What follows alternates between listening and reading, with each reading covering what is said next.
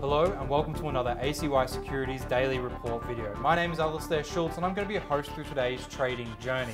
Now in today's video, as opposed to doing the normal thing, I am giving you guys a bit of a rundown and a bit of an update all at the same time. And this is predominantly because some indicators that we were talking about in yesterday's video, being the Warren Buffett indicator, have now had another piece added to the list.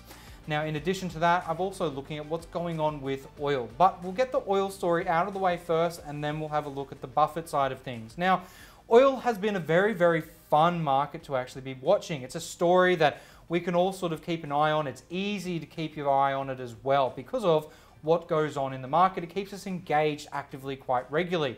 Now, right now, for those of you who may not be aware, there is actually a cold front occurring in the US, causing some supply disruptions when it comes to the ability to produce oil, which is pushing prices up, as you would imagine. Right now, we're seeing prices on WTI up around $60 a barrel, and we're also seeing Brent closer to $63 a barrel. So in both instances, we're seeing a decrease in the total available supply and a stronger demand for it, so the prices are beginning to rise. Now, whilst this might be something that's been going on and the price has probably been baked in the last few sessions, it's a temporary problem. Weather obviously calms down. Unless we are in an apocalyptic winter, then the chances are this is going to ease and it's not going to be something that lasts forever.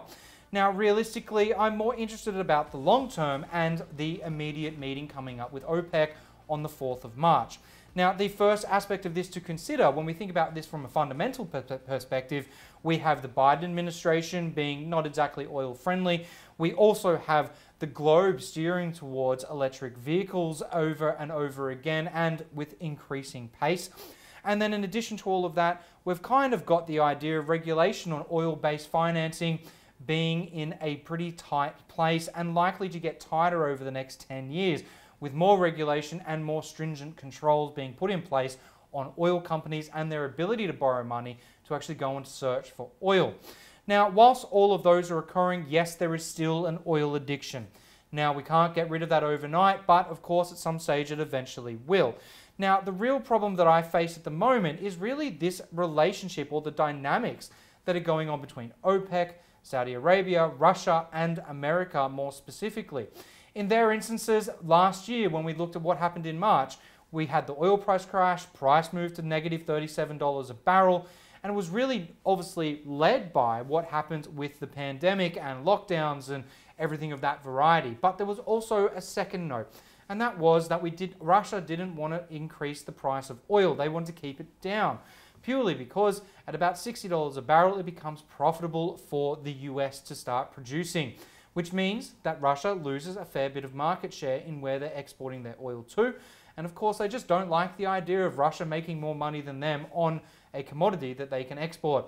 So in this instance, I think we're likely to see a little bit of a repeat scenario. I don't think the magic 8 ball says we're going to get negative oil pricing, but I am anticipating that particularly after a whole year of very long and deep cuts to oil production across most OPEC members, they will be wanting to increase production numbers as well, so they can get more money out of it even though it's at a cheaper price.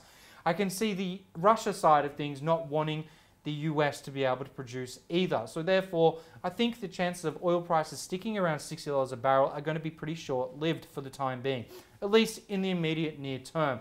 But this is all going to really depend on what we see at the next OPEC meeting. Now, a reminder, that is the 4th of March, so we're only about 2 weeks away from that now. And naturally, we're going to have to keep an eye on what happens in that scenario. Either way, it's probably going to end up with the same trains of thought from the Russian side, and likely the increases of supply, being that we've seen over the last year most countries wanting to increase that supply as well. Now, looking at some of those indicators that we talked about yesterday, we had the price to earnings ratio, we had the price to sales ratio, the price to book ratio, we also had the Warren Buffett indicator. Now, we've added another one to the list, and that is the JP Morgan Cross Asset Complacency Indicator. And now, in this time, all of those indicators have been considered what you would be maybe the old-timey favorites of bubble predictions. Now, whilst they don't provide the clearest picture quality, if we were to look back at what happened during the dot-com bubble and it bursting, all of these figures or all of the numbers on these indicators were reading in the high range or what you would consider to be overbought. Now, in this instance, right now, can we really count on these as being a useful determinator for where prices are going to move to next? Personally, with the amount of fiscal support and the monetary support that's come through in the form of stimulus or cash injections, I don't believe that's really a likely scenario, because if we actually consider it, we've seen $7 trillion added to equity markets, $1.5 billion added to the cryptocurrency asset classes as well, and we've now, in addition to that, got high yield bonds getting run out at auction with very, very fast pick purchases. Now, even though some of those valuations are ludicrous, I do feel that the party is going to continue. The longer we see stimulus kicking around, the more likely it is that we're going to see asset prices continue to rise. The only real risk factor that I see from my perspective is that when we do start to see tapering from bond purchases on the side of the Federal Reserve or perhaps even the RBA, I think that's when we're going to have to pay a little bit more attention to what these indicators are saying. At this stage, it's that most of them are either right on, just below, or already above the same levels and values that they held back during the dot-com era of 2000.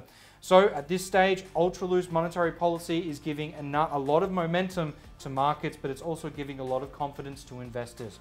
Now, that's all I've got for this video right now, but there will be more later today. So please feel free to get in contact with me via any of my social media channels if you do have some questions on today's video.